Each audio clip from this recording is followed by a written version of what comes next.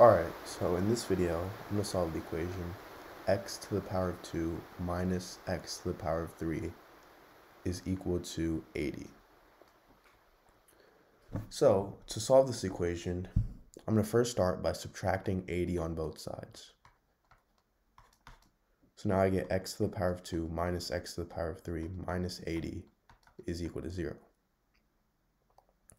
Now from here, I'm going to replace 80, negative 80, I should say, with negative 16 minus 64.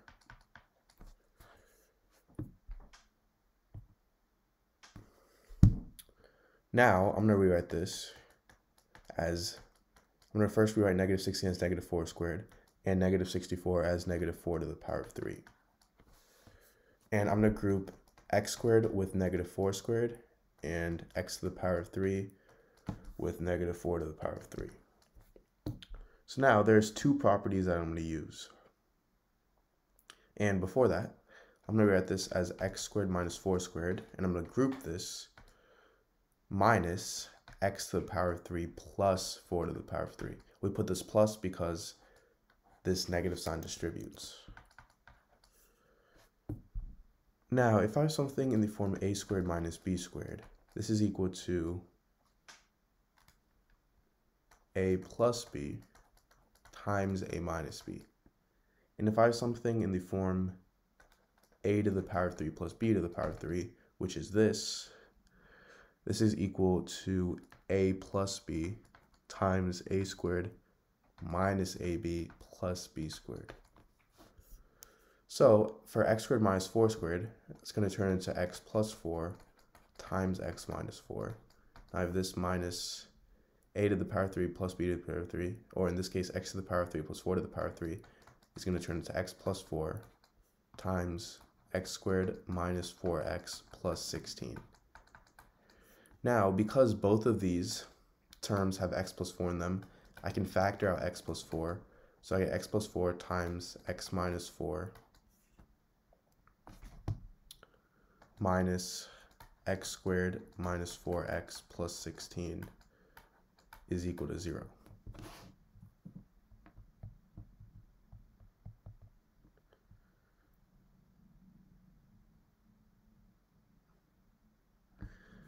Now from here, this is equal to x plus 4 times x minus 4 minus x squared plus 4x minus 16. I just distribute the negative sign is equal to 0.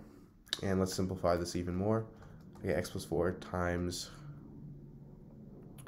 negative x squared plus 5x minus 20 is equal to 0. So I get two equations from this. I get x plus 4 equals 0, and negative x squared plus 5x minus 20 is equal to 0. So first, for x plus 4 equals 0, all we have to do is subtract 4 on both sides, and we get x is equal to negative 4. Now, for negative x squared plus 5x minus 20 equals 0, well, first off, we have a negative sign in front of x squared, so I'm actually going to get rid of that by multiplying both sides by negative 1. So I get x squared minus 5x plus 20 is equal to 0. And now, to solve this, I'm going to use the quadratic formula, which is negative b plus or minus the square root of b squared minus 4ac all over 2a. So in this case, a is 1, b is negative 5, and c is 20. So I get x is equal to negative of negative 5 plus or minus the square root of b squared, which is negative 5 squared, which is 25, minus 4 times a, which is 1, times c, which is 20, all over 2a, so 2 times 1. And this is equal to 5 plus or minus the square root of 25 minus 80 over 2, which is equal to 5 plus or minus the square root of negative 55 over 2. Now, this is equal to the square root of 55 times the square root of negative 1 over 2.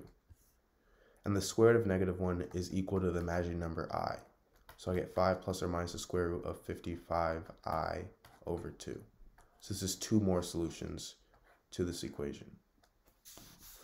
Thank you for watching. Please make sure to subscribe, leave a like, and share this to any of your friends and family.